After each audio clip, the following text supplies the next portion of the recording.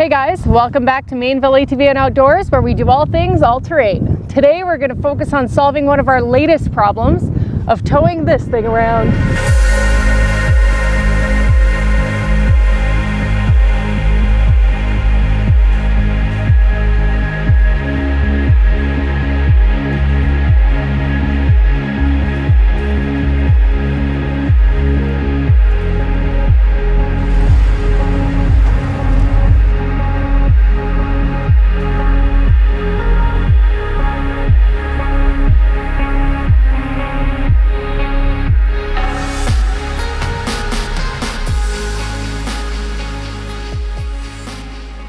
Hey guys, today I'm really excited to be talking to you about the RAMPS system.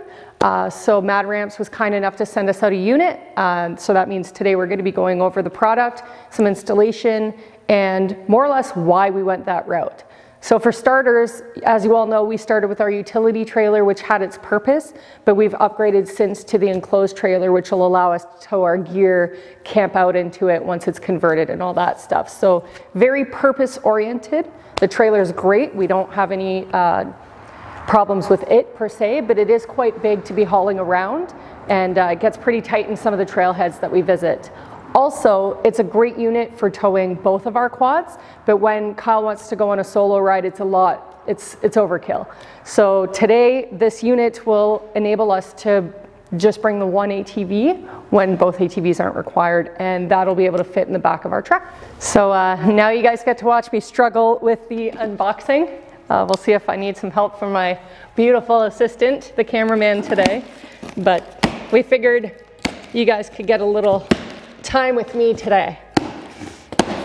Oh, that was a lot easier than I thought. I thought these big staples were going to be problematic. There we go. Okay, so safety first. Okay. Oh my God, what is this? It's like spray foam? Babe, come see. There we go. So we'll talk about packaging here for a minute. It seems, so all their stuff's powder coated, which is awesome for durability and longevity of the product. So obviously they wanted to take good care of it for the shipping of it. So I think what they've done is they've put this plastic in around their pieces, and they've spray foamed like a packaging foam in it. So obviously that's probably one of the best ways they could have shipped this. And bear with me while I try to figure out how to take it apart.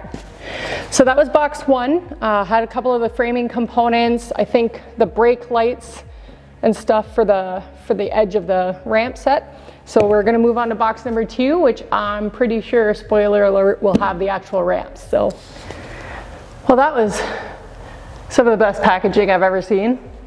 For something pretty robust, I can say their packaging is equally robust. As you can tell, we've got all the components out of the packaging now, and typically the next step is to find this and throw it out.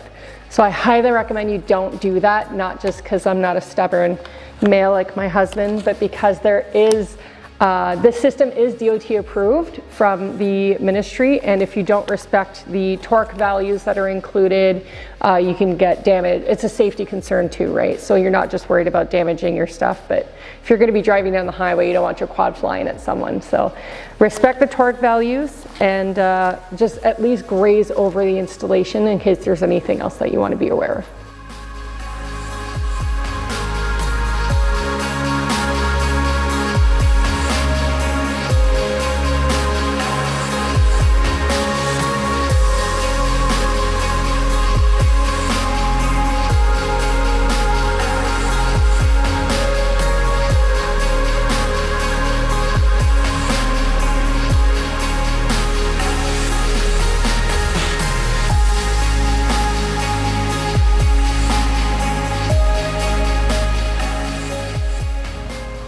So all in all, that's what your setup's going to look like. Took us about 20 minutes to install and then another 15-20 minutes to just make sure it was torqued to spec and all the measurements were correct. So essentially what the installation breaks down to is putting all the pieces together, and then the next process is just adjustments. So in the adjustment process, obviously you're going to want to respect the torque value. So for all the 1/2 inch bolts, that's going to be 70 foot-pounds. As well, when you're opening your tailgate, you're going to want to make sure that the racks don't get any closer than 4 to 6 inches, but again, all of that information will be in your information booklet, but it's stuff like that that'll prevent damage or prevent any safety occurrences from happening. So otherwise, that's it. You're also going to want to make sure that you test your brake lights and your hazard lights once it's all plugged in. Make sure those are ready to go.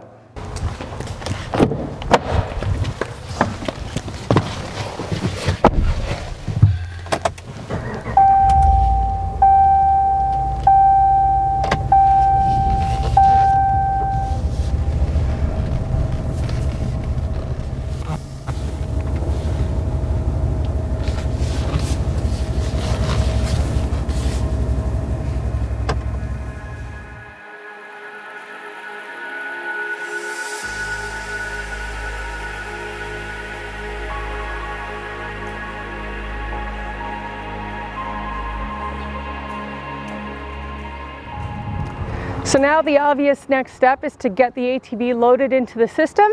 So what that's going to entail is obviously lifting up the tonneau cover, dropping the tailgate, and then dropping these ramps for loading. So the way these work is just a simple pull pin. So we're going to pull that out, drop the ramps, and there's going to be another hole where you can secure the pull pin. And there you have it, they're locked in. So I'll move on to the other side.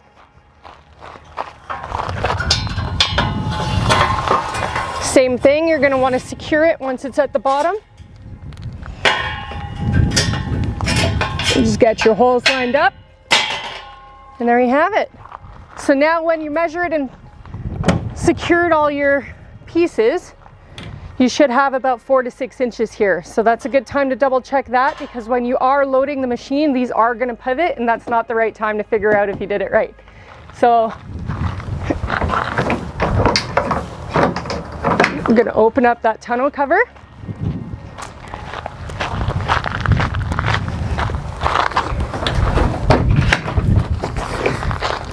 And Bob's your uncle.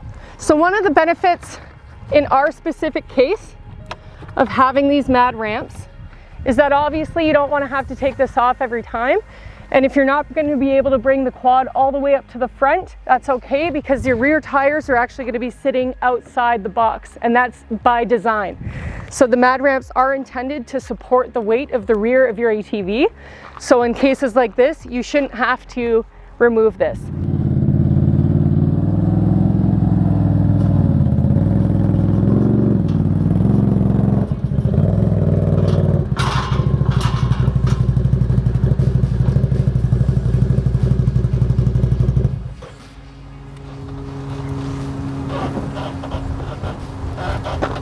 So now that we have our ATV loaded, the ramps are going to stow away nicely underneath. One of the nice features I didn't mention before is that the pivot bars actually, or the racks aren't actually secured to the pivot bar from side to side. So it allows you to adjust for the width of your ATV quite nicely. And that's something that's pretty prevalent when you're loading it. So that's really useful. Otherwise, again, the pull pins are pretty handy.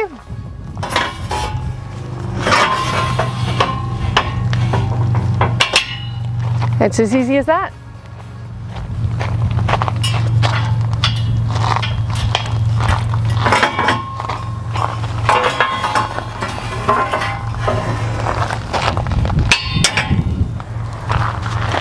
There you have it.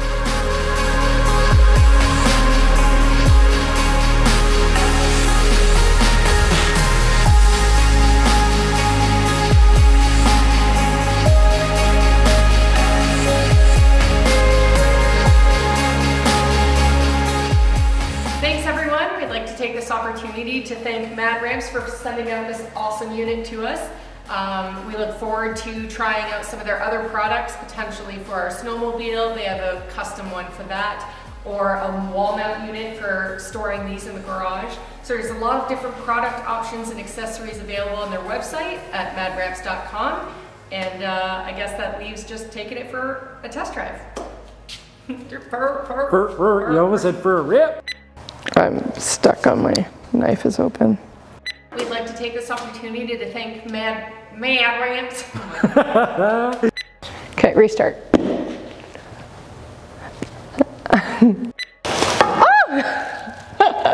Sorry, Mad Ramps.